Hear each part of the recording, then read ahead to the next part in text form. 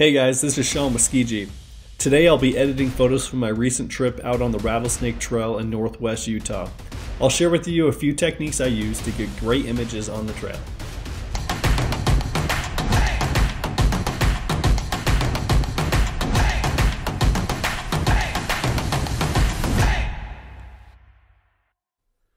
Okay, I've got my photos imported into Adobe Lightroom, and as I'm looking through the photos, one thing that's kind of difficult to do on a trail like Rattlesnake, for instance, especially in the wintertime when there's snow, is there's just a lot going on in the photos. Like, this trail is in a canyon, so there's not a lot of room to shoot, and so you're shooting and almost everything is in focus, which makes it a little bit harder to kind of focus the eye and make a really good photo.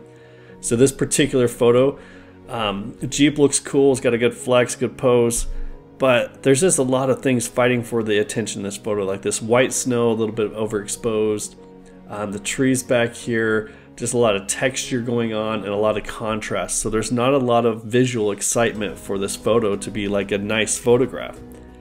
So what I like to try to do is, and especially on a trail like this, is I like to try to shoot behind trees and kind of blur some of the foreground.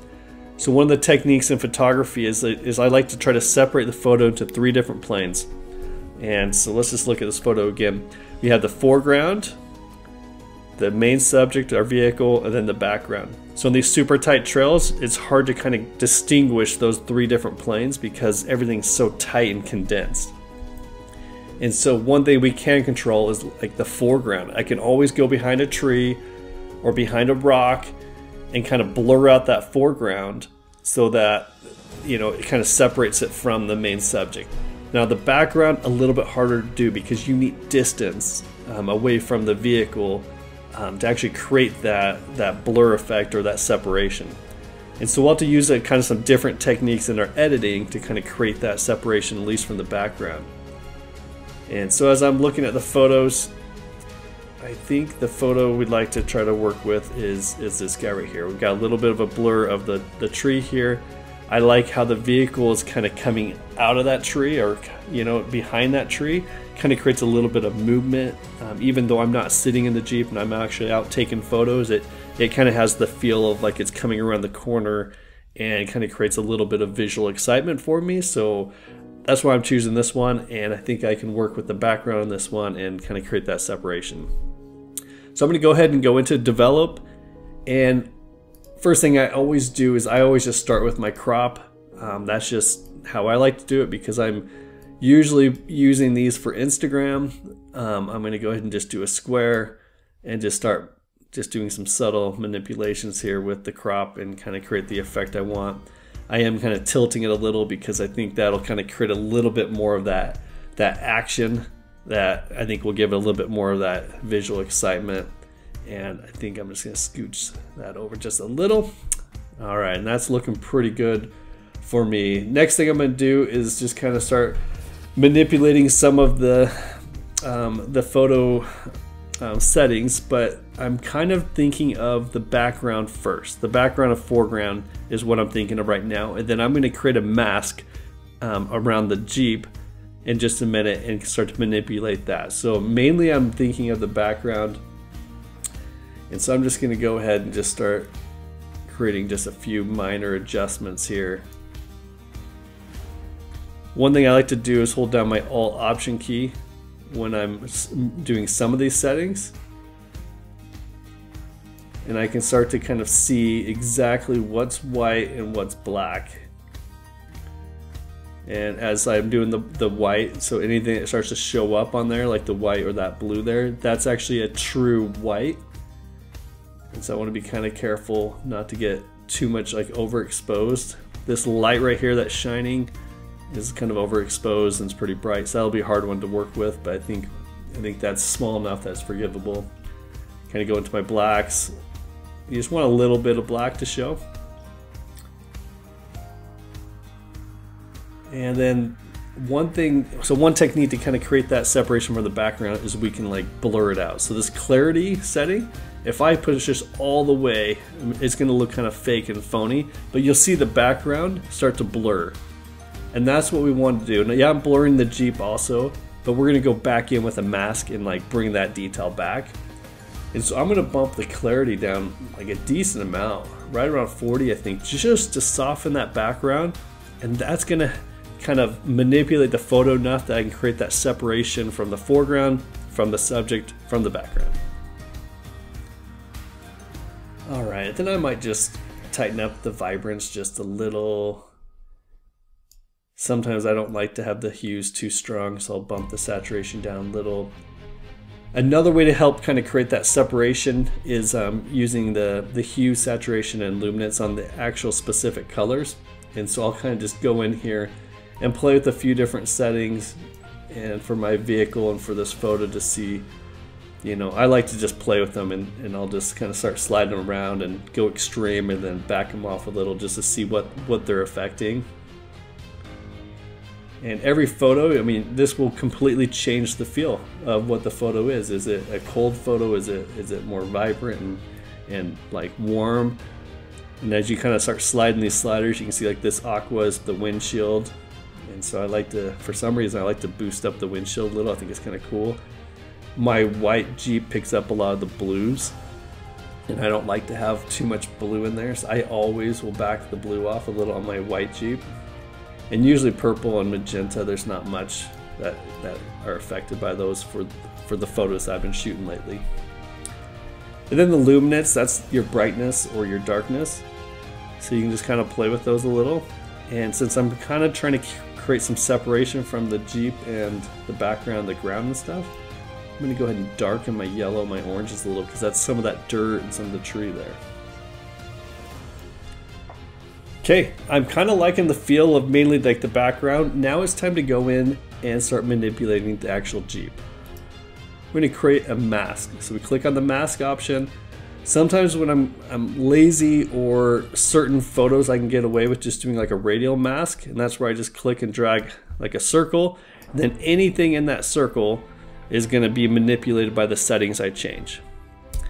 This particular photo, there's a lot of things going on in it, so I think I need to actually use the brush tool and brush in the actual Jeep. You can use your bracketing tools on your keyboard to make this tool smaller or bigger. And so as you start doing it, if you need to go a little bit smaller, maybe around the edges here, you can start to, you know, change the size of that. And if you accidentally kind of go over, it's not a big deal. You can actually go back in and kind of erase just that portion. And so I'm going to be kind of loose here to start with, and then I'll go back in. Now what I can do is hold down my Alt Option key, and you see how it turns into a minus sign. That'll actually subtract. And then there's also another cool thing is that with the Shift, if you hold down Shift and then the bracketing tool bigger or smaller, that outer circle gets bigger and smaller. And what that is it's the feathering. So if you go really tight, it'll make like a really tight like red like line there. And if you go looser, it'll be nice and feathered. And you can do the same thing, getting fancy here, but if you hold down Alt Option for the minus, you can go bigger or smaller, and then if you hold down Alt Option with the Shift key and then bracket bigger or smaller, and that's going to adjust the feathering on the erase, and that's kind of a cool thing also. All right, and so I'm going to keep it fairly, I'm going to keep it fairly feathered just because I'm pretty loose on this, and it's okay if it's not exact because I'm not doing any crazy manipulations. I'm just going to do some very minor kind of things.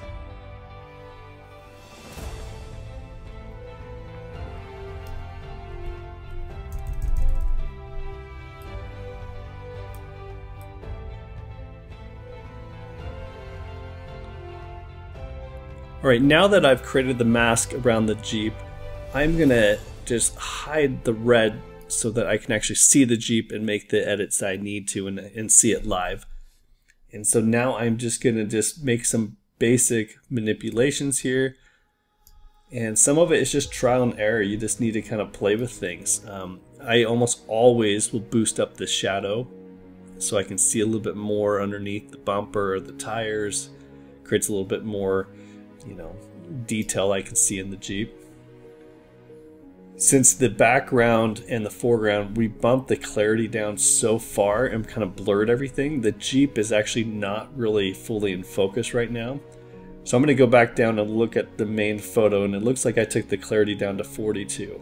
So I need to bump up the clarity for the Jeep at least to 42 to be back to normal how I shot it.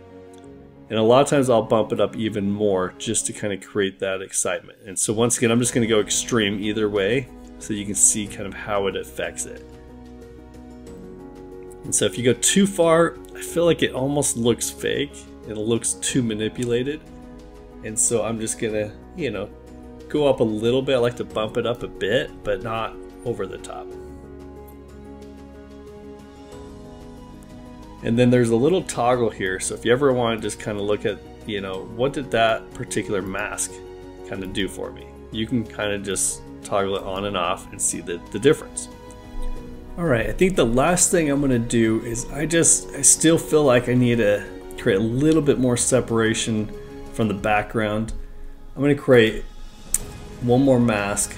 I can just click the mask tool and then click the plus sign to add a new mask. And this time I'm going to use the linear gradient tool. And I'm just going to create a little gradient up here in the top corner coming down to the Jeep. Again, I'm going to uncheck the show. And now I'm just going to do just some very subtle manipulations. I might just create a little bit of black in there, take any white kind of down lower, or any highlights bring down. And what I'm doing is I just want to darken a little bit of this corner up here, but just very subtle. And that dark, you know, I'm just creating some contrast, which will naturally create that separation. The Jeep's so white, my Jeep's white, so I just want to create some darkness behind it, and it'll just pop that Jeep out. And then I might even adjust the sharpness again here also, and see how I can kind of create some blur. If I go too extreme, it's not going to look believable, so I'm just going to do a little bit and close that. And as I'm looking at the hood of the Jeep, I feel like it just looks almost overexposed. I'm just going to check that one more time. I think it's just right on the brink of being overexposed. And so I'm just going to bring that down, make sure my highlights are all the way down. All right, I think that does it. Here's a little side-by-side. First pictures are after, and the second pictures are before. So it's nice to kind of see where we came from, and I always will look before and after pictures before I kind of do my final publish, just to make sure I didn't manipulate it too much and it doesn't look believable anymore. So I like to kind of have that side by side just to kind of keep me in check. Anyway, hopefully this is helpful and you learned a few new tips and tricks to help you take great photos of your vehicle out on the trail. Thanks for watching.